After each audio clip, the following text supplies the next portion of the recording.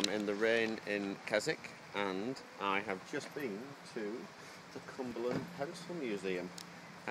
Why go abroad to get the sun and the sea and the exotic activities when you can come to Kendal in the rain? So it's not Kendal, it's Keswick.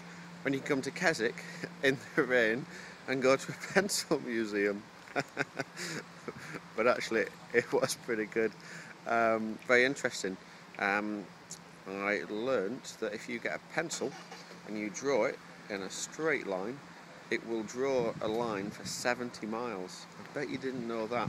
So it's been an interesting day so far.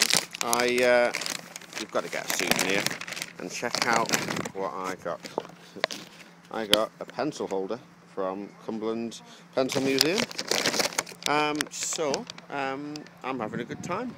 You might not have thought it by going to a pencil museum, but actually it's been quite interesting. And now off to a coffee shop to do a bit of reading. Result.